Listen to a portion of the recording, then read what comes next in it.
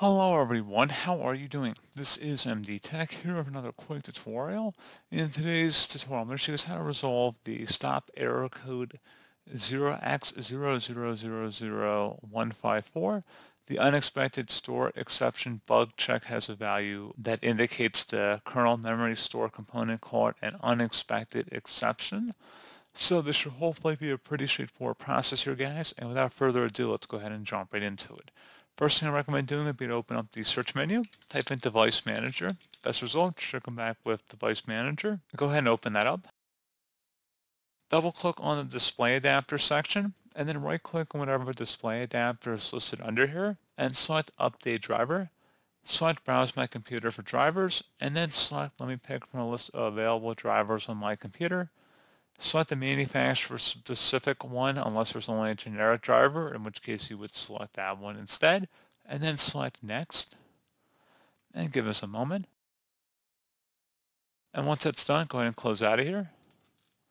Then I would suggest opening up the search menu, type in CMD, best result should come back with command prompt. Go ahead and right click on that and select Run as Administrator. If you receive a user account control prompt, you want to select yes. And now I'm going to have a couple commands in the description of my video here, guys. Go ahead and copy the first one. It's a DISM scan. And then right click on it. And then right click on the top bar of the command prompt. Select edit and paste that in. Alternatively, you can also tap Control V on your keyboard as well. And just give this a little bit of time to run.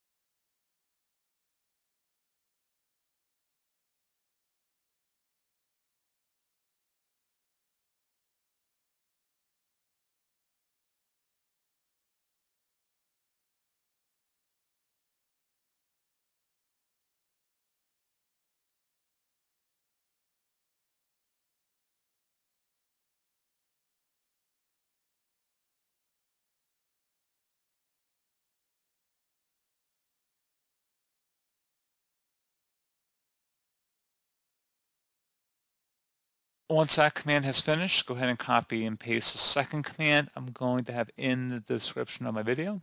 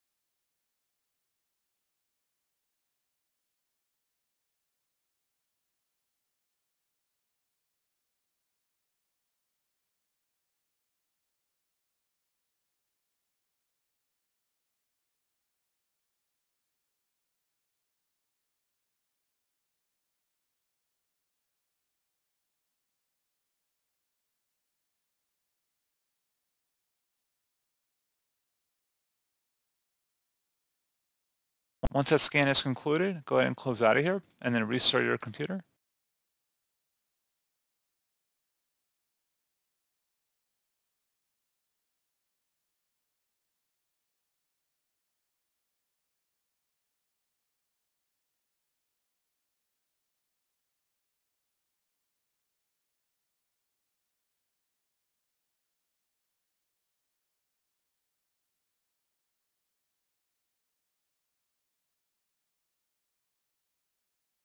And there you go, guys. Hopefully this pointer issue has been resolved. And as always, thank you for watching. Do hope I was able to help you out. And I do look forward to catching you all in the next tutorial. Goodbye.